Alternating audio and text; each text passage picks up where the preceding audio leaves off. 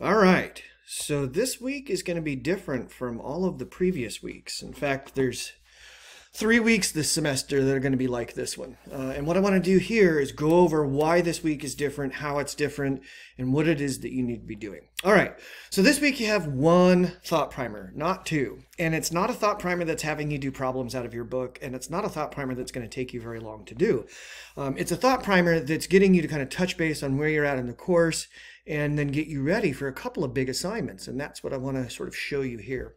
So thought primer number 9 is due on Thursday, but I would really recommend that you jump on this thing sooner rather than later so that you have an idea of what kind of workload you're going to be contending with this week so you can structure your time appropriately. All right, so thought primer number 9. In part 1, I'm just asking you to go into Canvas, do kind of a check-in on where you're at with your thought primers, and then to tell me in your thought primer, in thought primer number 9, tell me, are you missing any thought primers? Do you have any that don't have full credit? And if so, what's your plan to get those things in? Or what's your plan to get those thought primers that only have 50% up to 100%? And then when you've done that, you're ready to take on part 2. And in part 2, I'm going to be going over your first argument construction assignment. So the thing to do while you're watching this video is to make sure that you've printed out a copy of the assignment prompt that you can download right here. And I'd strongly recommend that you have a paper copy so that you can take notes right on it as you're watching the video overview of this assignment. Because I'm going over this assignment problem by problem and explaining to you, this is where people oftentimes make mistakes. They do this when they're not supposed to. Or I'll give you pointers like a really effective way to tackle this is this way.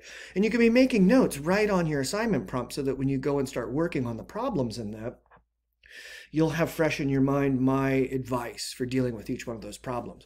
As you can see here, there's a note that says, don't use the argument construction number 1 prompt that's in your course packet.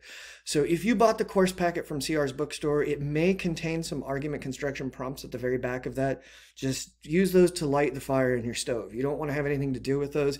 You want to make sure you're using the prompt that's linked right here. All right, so you'll watch a couple of these short videos where I'm going over all the problems and giving you sort of pointers.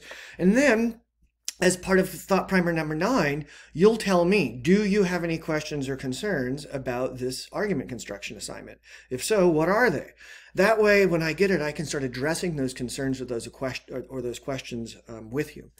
Then when you've done that, you're ready for part 3, and part 3 is a short video that goes over chapter 4 exam. It's a really important video to watch because I'm, again, going to be going over some of the problems and explaining to you like, oh, this is how people make mistakes, or here's some really effective strategies for completing this assignment. I think I may actually go over a couple of problems and give you the answers. So there's your carrot for watching that video. After you've watched that video, you're ready to tell me in thought primer number 9, do you have any questions? Do you have any concerns about chapter 4 exam? If so, what are they? And send those along to me so that I can address them. All right, so as always, as you're working on all of this stuff, questions come up, concerns come up, confusion arises, send me an email and then we can get it cleared up right away. All right, have a fantabulous week and you're going to do great on these assignments. I just know it. Fully expect you to be getting 100% on this. And as you watch the videos, you'll see why that's the case. All right, have a great week.